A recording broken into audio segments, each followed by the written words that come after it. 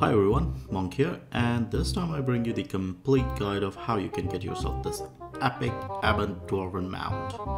I'll explain precisely where and how to get all parts for this mount. And before we begin, if you do like the video and it helps you in any way, then please make sure to leave a like and hit that subscribe button. And here we go. I'll be explaining the location and the drops in the same order as they are listed in the game. This way it would be much easier for you to correlate the parts you're missing from the video. So before any delay, the first item is one of the most easy ones to get. The location for this is in Alkir at the crafting location same as for Alicia's Bulwark. Just go inside the crafting area and in the back under a rubble you can pick up this lead. And this was the first and the last easy part of this hunt. For the second lead we go to Stonefalls in the Delve Inner Sea Armature. The Delve boss drops it, so just camp as a spawning place as it was shown on the map, and eventually it will drop. The third lead can be found in the Delve Klazars in Bankurai. Same as before, it drops here as well from the Delve boss, so keep sending him to hell till you get it. The fourth lead is a random mob drop from the Delve Mezulft in Eastmarch. As you can see on the map inside this place, go to the section as showed and it's filled with fast spawning Dreamer trash mob. Drop rates are fairly good and it shouldn't take more than 10 minutes. I saw a lot of people come and go and I think it took them about on average 4 to 5 minutes to get their drops. For the fifth one we are going back to Alkir and this time into the Delve Aldunes. Again another Delve boss drop, so you know what to do. The drop rates are pretty good. I got I think in third kill, so shouldn't be that bad. Sixth piece is a mob drop in Strosmakai. It drops from the mob in and out of the Bazark area, so be ready to go round and round at this location. Also, if you can't access the area, then the quest giver to unlock it is also nearby. A bonus tip here, the Dreamer Star Chart furnishing also drops from the same mob. And now the seventh piece, another Delve boss drop from Avanchizel in the Rift. A lot of people might be camping this, so make sure to do some decent damage to get your drop. For the next one you might want to grab a friend or two as it drops from the group Delve in Mathuranas in Kraglor from the Brass Hatchling boss. This boss or location can also be soloed in case you're feeling adventurous. Drop rates are pretty good, at least I got it in 2 kills. Ninth and first of the dungeon drop locations.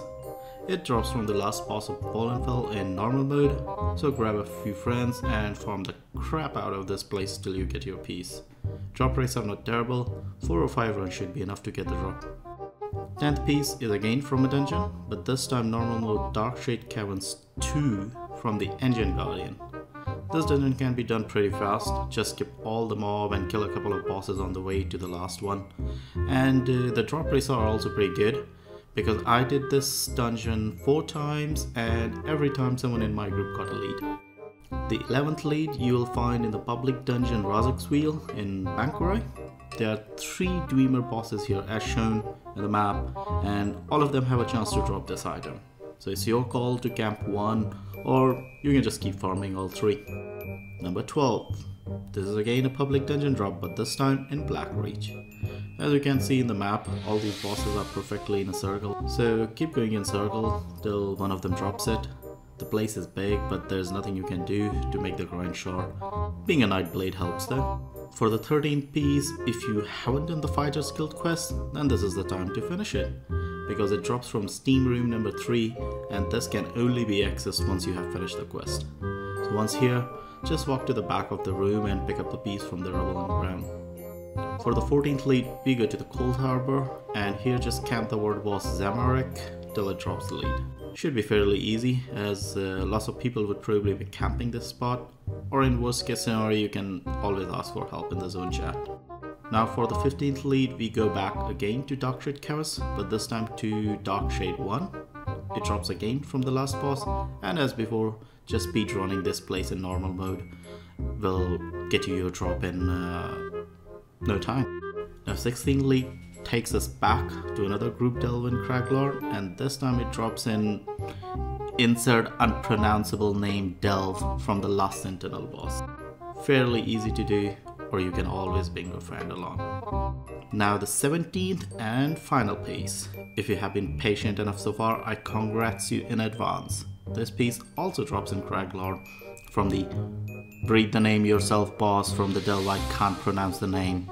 Similar to the delves from before in Craglord, you know what to do. So that was it guys, we made it. I hope the journey to get the mount was not too hard on you, and even if it was, the end result was totally worth it. So I'll leave you here with your quest, and if you have any questions, feel free to post them in comments below, and if you need help with any other mythic items, feel free to check out my other videos as well. Good luck hunting, and see you soon in the next one.